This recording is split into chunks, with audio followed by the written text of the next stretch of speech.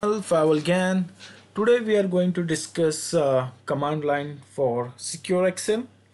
I'll be getting a lot of comments like how SecureXL works, what is their accept and drop templates, what is differences between them. So I have decided let's talk on a video and let's see how the SecureXL works. Uh, First, I would like to show you how you can see the SecureXL. When you log into your gateway, go to the expert mode, and from here type the command fwxl statistics, and you'll be seeing what is you have for the SecureXL, its status and everything. So here you're seeing uh, the few terms like SND, their status, which interfaces it covered, what feature it gives.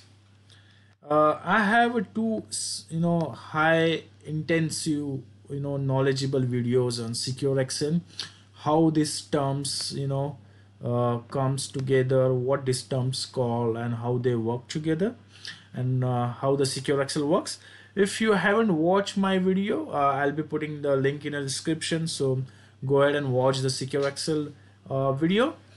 For now, let's understand what is this command, what is this options, accept template, drop template, NAT template, what it is, and why they are enabled, why they are disabled, what is their purpose and everything. Right now, uh, uh, I have R80.30 Gaia OS with the open server configuration. So guys, if you want to learn more on a SecureXL, I'll just highlight you one SK here, SK98722. Just refer this SK and look into more how you can learn through this SK. In this SK, there are all these definition and terms got explained. So let's concentrate on specific details. Like first one, what are these templates are? Okay, accept, drop, and NAT template.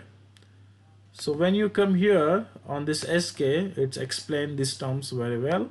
So first thing is your accept template. So this is a feature that accelerates the speed at which a connection is established by matching a new connection to set of attributes. When a new connection matches accept template, subsequent connections are established without performing a rule match and therefore are accelerated. Right. What this means? So guys, when we talk about the stateful packet inspection, at that time what happens? There are the parameters like source IP, destination IP, source port, destination ports, and protocols and sequence numbers. Everything get captured in your firewall state table. We call it kernel table. And once that got captured, whatever the subsequent packets come again and matches those attributes, that packet is get accepted without going further to see the rules and match the rules and everything. In a similar way, in a SecureXL, they have the similar functionality. So I have explained this in detail in my SecureXL videos, the link in the description, but I'll give you overview now.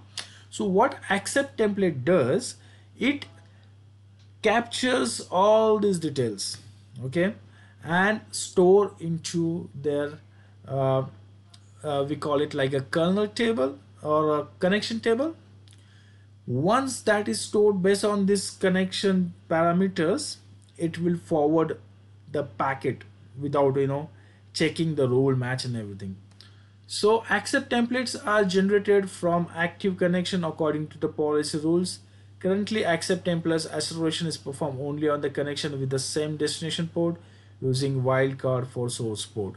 So only the difference with the stateful inspection and the SecureXL inspection, here the source port, which usually stateful packet inspection capture, which is whatever that coming towards firewall, is as it is. But with this SecureXL, the source port entity is converted into the wildcard. What do you mean by wildcard? The source port converted like a star.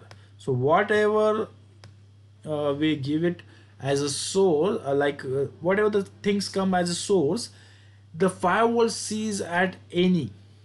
So wildcard is nothing but the any entry. So source port firewall consider any, and the destination port usually it checks. So likewise the packets entities their attributes stored into their connection table. Note size of the SecureXL connection table template table is limited size. Okay, so this is what the things you can look at, what size the SecureXL have. It's saying it's limited to 1/4 of the size of the firewall connection table. So firewall connection table is used in your stateful packet inspection, whereas SecureXL connection table use for SecureXL packet captures. So that is the guys exact difference.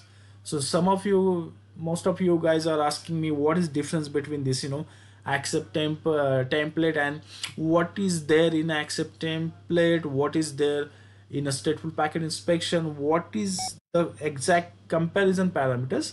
So two different tables. Keep in mind, one is your firewall connection table, which is used in stateful packet inspection, whereas it has a use size as compared to the SecureXL connection table. So two different tables got created. Due to that, the processing of the packet get increase or enhance. Right? I hope you got my point. What is the accept template? And then there is a drop template. Feature that accelerate the speed at which a connection is dropped by matching a new connection to a set of attributes. When a new connection matches the drop template, subsequent connection are dropped without performing the rule match and therefore are accelerated. Currently, drop template acceleration is performed only on connection with the same destination port. Drop templates are generated from the policy rule by specific, by special algorithm. And what else they have here? Let me scroll it a bit. So analyze the rule policy, analyze the rule base, produce mutual. Let me clear up the screen. Produce mutually exclusive range, offload the range of SecureXL. Once the packet is dropped, offload a drop template. All subsequent packets are matching that range will be dropped by the SecureXL. So what is drop template? So drop template is something where, if there is something happen on your environment and you are facing the, bandwidth choke attacks like DDoS attacks, or, uh, uh, some sort of attacks where your bandwidth is getting choked and you are getting always the sync request from, some unknown sources. In such scenarios, if you haven't enabled this drop template, what will happen?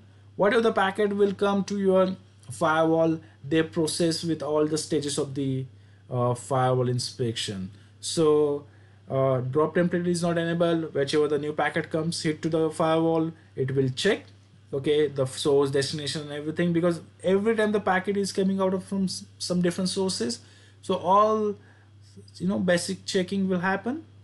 But if in case you have enabled the drop template, and if the packet is coming out of the different sources, however, the packet, subsequent packets which is coming out of the different sources or from the same sources, those will get denied or dropped by default if they are not legitimate. So there is no way we can stop the packet coming out of from the different sources. But if the packet which is hitting from your bots and always coming from same sources, that time this drop template will help you to just discard those packets and get the firewall memory space and buffer free. That is what the use of the drop template. If you see here, the drop template option we usually put it disable. But if you got in scenarios where we have facing issues, or we are facing the bandwidth choke attacks, and we are getting packets hitting from the different sources, from the same sources at the same time, if you wanted to get rid of that situation, you have to enable drop template. So somehow your processing of the firewall will get increasing by dropping all those details, I mean all those packets. I hope you got my point for the drop template as well. Now there is something called NAT. Let me look if they haven't give any details for NAT template here. If not, I'll explain you.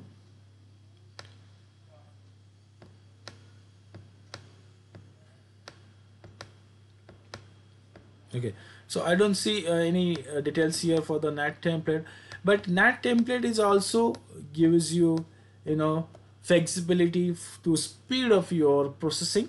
How?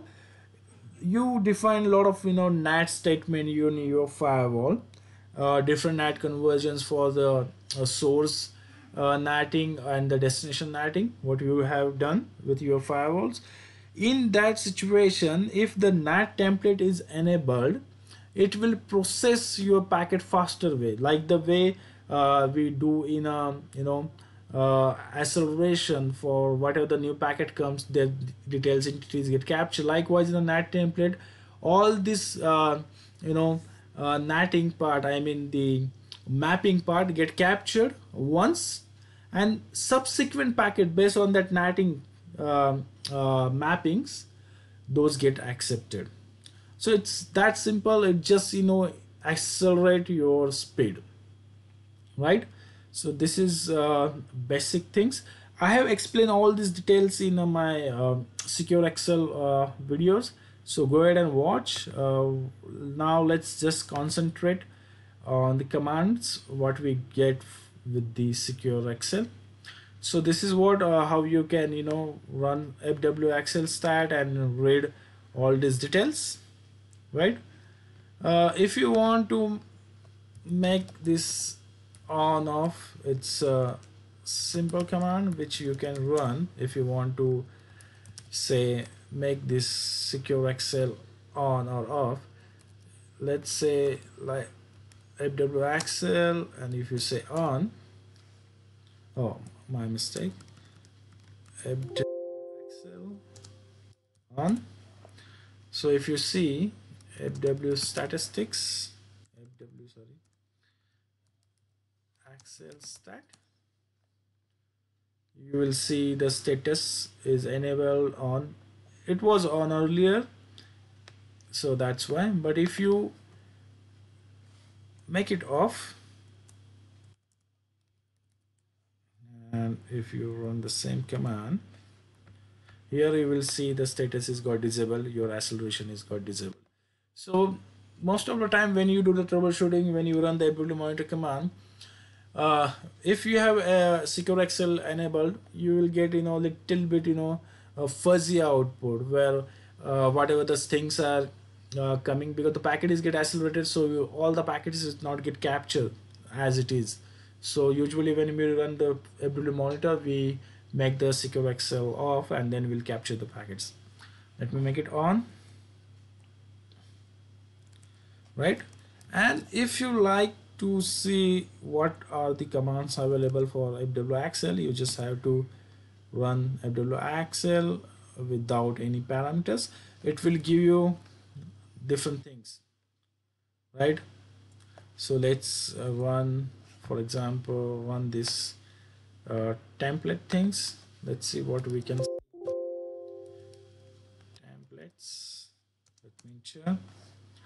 The template table is empty right now. We are not having any connections, so it's giving me that the template table is empty. Likewise, if you run for the connection table, okay, what is the command for it? Yes, it's also empty because we don't have more connections as of now, right? Let's run one more command here. Say DOS blacklist interface to the IP. So you can, say interface to DOS mitigation technique in a SecureXL commands. So let's see if I can run stats like that. Yeah.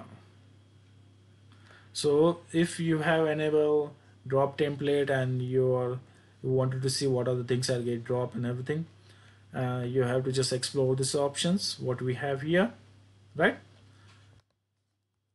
So guys, this is it for this video. If you like my video, please subscribe my channel and press bell icon, so whatever the latestly upload video or videos will come to you as soon as I'll upload them. Thanks for watching this video and have a wonderful day ahead. Bye bye.